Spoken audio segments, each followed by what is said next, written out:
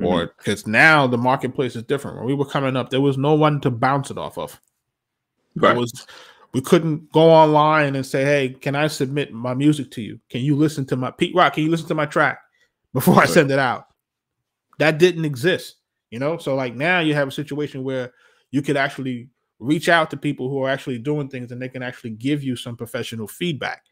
Before that didn't exist. You know what I'm saying? It's like people can give you professional feedback. And then in our situation, when we were giving out that feedback, we will always be listening for music to kind of get people, how do we get you to commercial viability?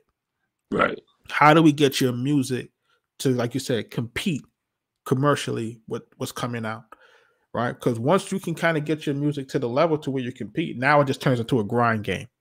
Right. Right. Now it turns into who can network the best, who can get out here, who can make the relationships the best. But getting your music to that level sometimes does take a little bit of help. And sometimes it does. It's going to say, okay, I'm using the software. I'm looking at all the tutorials. I'm doing all the stuff that I need to do. But sometimes you need that extra ear to say, okay, here's this. Listen, that's not it. That may or may not be it. Like, come on, let's try to get you to where we need to get you to, but you can't do that alone. That's true, because I've done some reviews, and I will tell.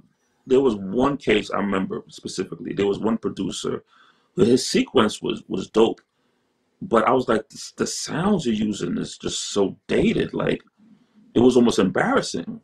I was like, dude, you can't use these sounds. Like, this ain't it. Like, I can't place this. Like, it was a producer who wanted help placing, and I was open for it, but